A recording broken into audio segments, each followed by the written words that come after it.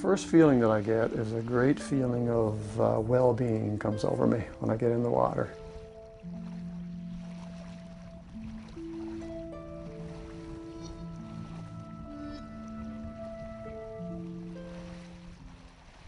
I'm Bob Chalk, and I live in Halifax, and I make my living as a project director for a US-based software company. And on weekends, and mostly in winter, but in summer as well, I go and leap into the harbor and swim around and pick up old bottles and pipes and dishes and cast-offs from the history of our city. I've dove virtually all of the shoreline from Chebucto Head to Heartland Point, I suppose. So I've been to a lot of places in the harbor.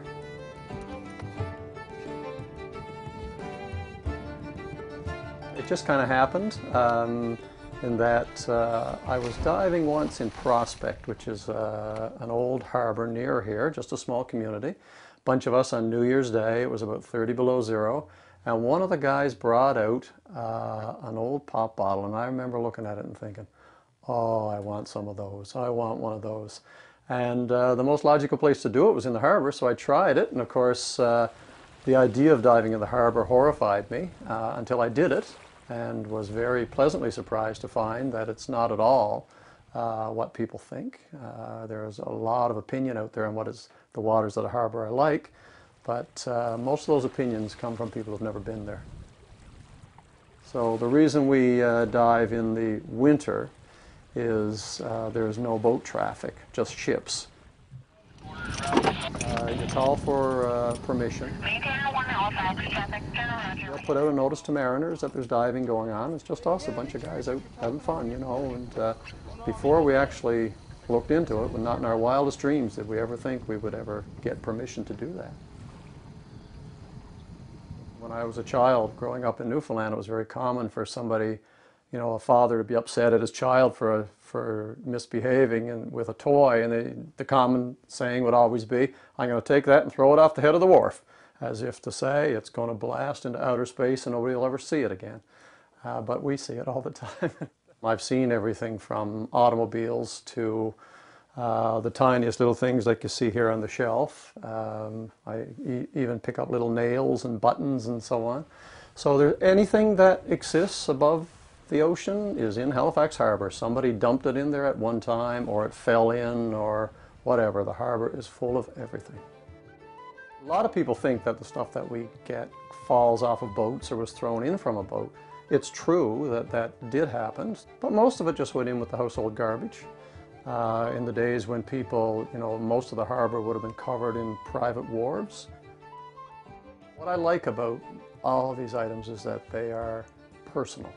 So somebody owned this bottle of pop, and they opened it up and they poured it out and they drank it, and then they got rid of the bottle. It's very, very personal. So some of the pipes, for example, that I have, you can see the teeth marks in them, which is very, I just like that. I feel a connection, you know, to a person that lived 200 years ago.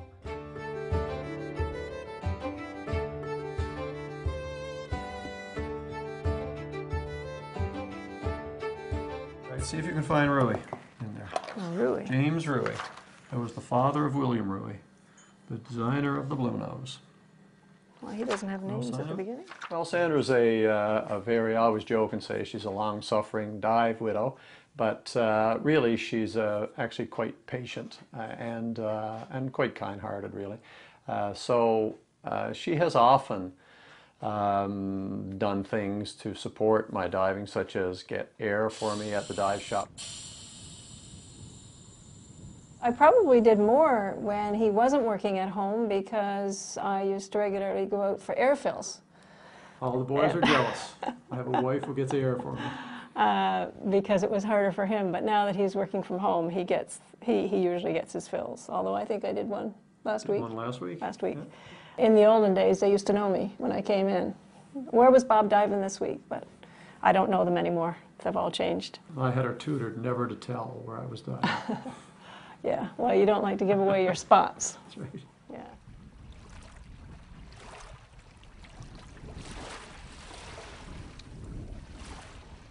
I think it's a great pastime for him. It's a great hobby. It's a stress reliever, therapy. It's great. He loves it. Yeah. 1898.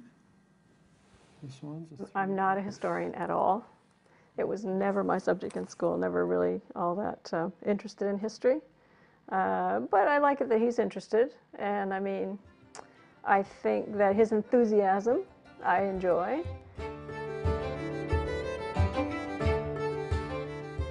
Yeah, usually I tap on the window there and I say, and he says, or. So, one or the other. I don't have concerns when he's diving. I'm not really anxious about it. Probably in the beginning I was, but it's been a long time, so I've got used to it. And he's really good at estimating time. So if he says he's going to be back at 4, he's usually back at 5 to or 5 past.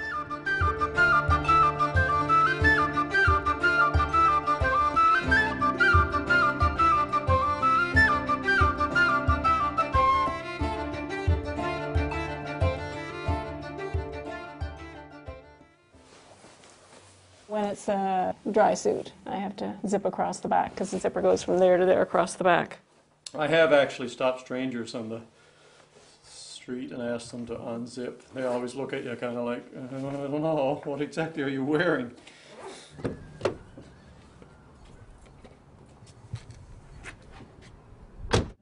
Yeah, so we're heading down to the Arm, and I must say, it's great living so close that I can actually put my suit on in my living room when it's 20 or 30 degrees below zero, and just do the short drive to the Arm, and then do a dive and come back home and still do it all in relative comfort.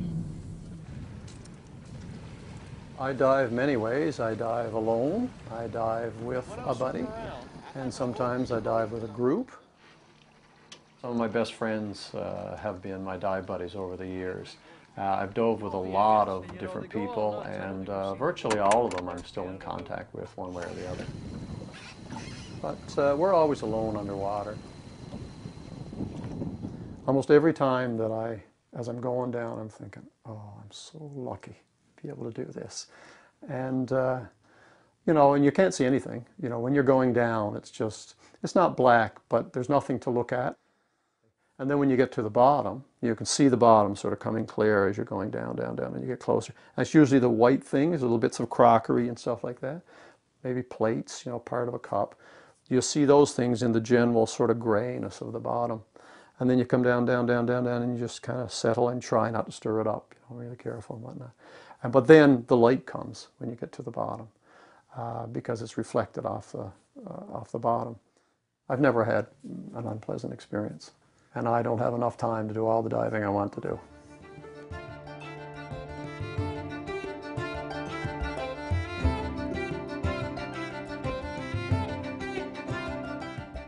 I would really, you know, these bottles, I could sell these bottles and get many thousands of dollars for them because there's an active trade.